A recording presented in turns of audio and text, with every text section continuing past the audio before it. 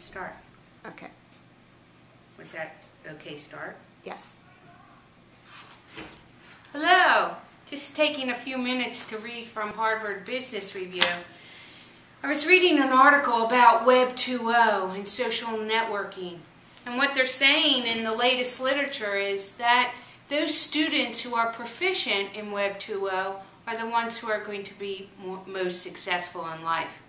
Makes me very happy because at Villa Maria Academy we are doing all that we can to help our students be critical thinkers. And part of that is being able to access information, to synthesize it, analyze it, and make decisions based on it.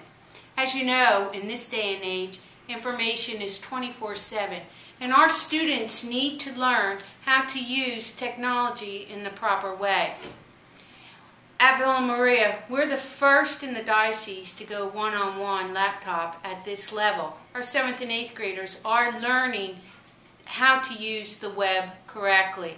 But not only our 7th and 8th graders, all our students and all our teachers are committed to teaching our students how to use the latest technology in an educational fashion. We don't go to computer class at Villa Maria Academy. We use computers as part of a learning tool. And that's important for you to know. And the reason why I tell you this is because even before that piece of technology reaches the classroom, our teachers are having extensive professional development.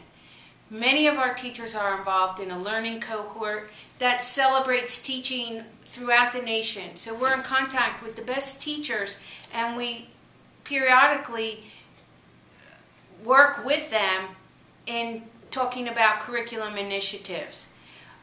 Also, I need to tell you that our teachers now have been contacted by many schools in the diocese because the use of Moodle, our first initiative in using social media as an educational purpose, has caught on. And many schools are asking us how to use it correctly. One of the areas that we find that we need to do more work on is parental education. Many of our parents have spoken to us and said, we don't know as much as our children know. And it's important that now we begin to educate parents. So I've asked Mrs. Dow and a few of our teachers to start working on parental education pieces.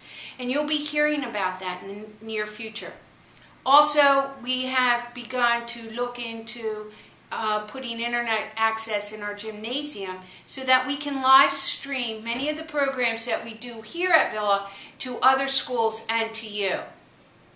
We have talked about and are going to initiate for next year embedded professional development so that our teachers can craft out time to meet right here in school during the school day so that we can maximize the use of our professional development time.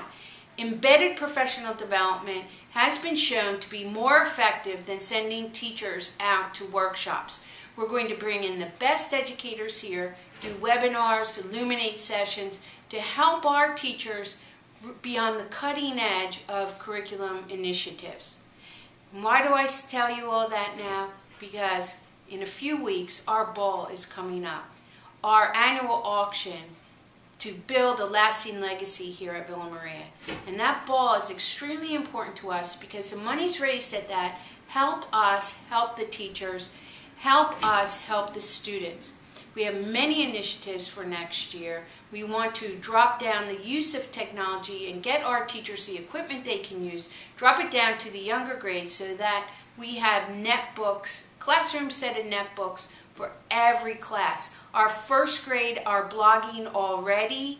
I sat at lunch yesterday with a 3-year-old who on her Nintendo DS took my picture and could manipulate all the games.